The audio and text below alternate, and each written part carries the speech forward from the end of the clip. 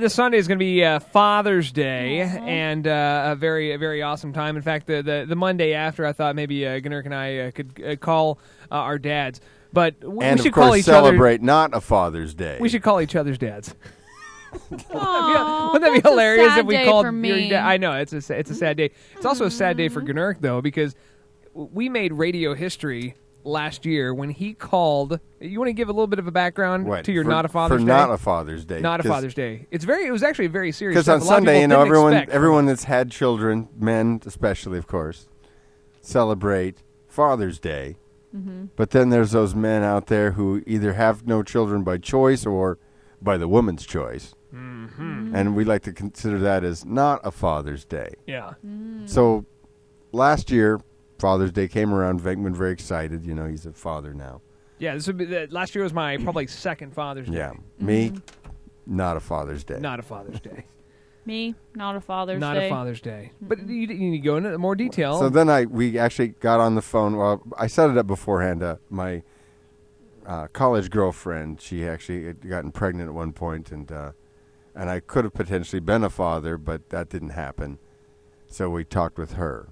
Yes. So when they were in college, Gnirk, and this is me painting my picture again. So when they were, I'm not racing up to just finish your story here. When they were finish in college, your story, my story. I'll finish your story for you. When they were in college, Gnirk had a very serious girlfriend, right? And they were roommates in college, in a dorm in room? A dorm, right? Which was probably illegal in South Really, a Dakota. men and women. Yeah, that's why I thought it would be weird. But weird things happen. And so it was college. We were close. Very close. Oh. In fact, they got so close. We got too close. that she ended up pregnant, right? Ooh. Snap. In college. Snap. With their entire life ahead of them. Mm. And so Gnirk, being the a-hole that he was back in the day, convinced her to get an abortion. Very controversial in the 1960s. Wow. It wasn't the 1960s, all right. It was the 1930s. It wasn't the 1930s. Sorry. Oh. But anyway. It was a depression. We didn't need more children. No, but so this is something that you regret to this day, for the most part, correct? I do now. He regrets it now, not at the time. So anyway, well, at the time, it seemed like the best thing to do was to finish college. For her and for you. For both of us, yeah. And so she did finish college. I didn't. Okay, so then he calls her up last Friday or last year on Father's Day. No, on our Father's Day, Monday, I guess, the day after. Not a Father's Day. Not a Father's Day. Mm-hmm. And so he calls her up and has this brief conversation with her and basically just apologizes to her. Well, she kind of tells the story too, and she goes. And she knew you guys she paints were the on air, picture, right? and Venkman didn't rush right in and cut her off. I didn't. So it's something that you would want to probably. I think we put it up on YouTube. So now what would I do? I'd have to call Clarice now.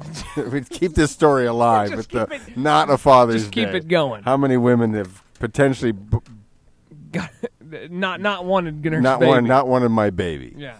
But can you blame him? Okay, so continue on. I'm curious. So he gets her on the phone, and he basically, and she knew that we were going to call. We kept her name. We used an on-air name, that people would know. But we referred to her as Miss Nibs. Just an alias. Miss Nibs, and he basically, which was actually my dad's nickname for her. Just apologized to her on the air, and she basically said it's okay that she's. Well, Venkman set it up, by going, "Hey, did you know that your ex-boyfriend was a big radio star?" And she goes, "No, not really." And I said, "Well, good, because he's not." No. So we did a little conversation with her, and he said he was sorry, but she's got like a 15-year-old kid. Mm-hmm. No, like a college, high school senior, and the other boy, I believe, is like a junior in college and now. They don't know that she did this, and so then we're like, well, when are you going to tell them? And she's like, and the older son's got a kind of a girlfriend that's a little bit serious, and she's concerned that it's going to happen all over again. Yeah, that they could have the same circumstances that she and I did. Mm-hmm. So she's making her son get a vasectomy.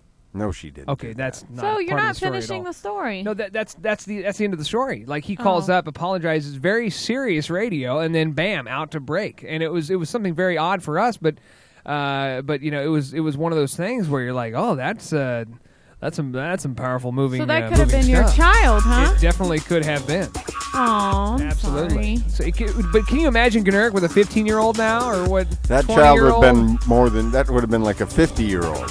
Would not have been a 50-year-old, maybe a 20. This kid would have been older than me. Yeah. Actually, the child would have been older than Venkman. Oh, seriously? This was over 30 years ago? I just had my dirty 30. Yeah, it would have been older than me. I'm just playing up on my old age. Oh, Lord. It probably would have been 25. Mm-hmm.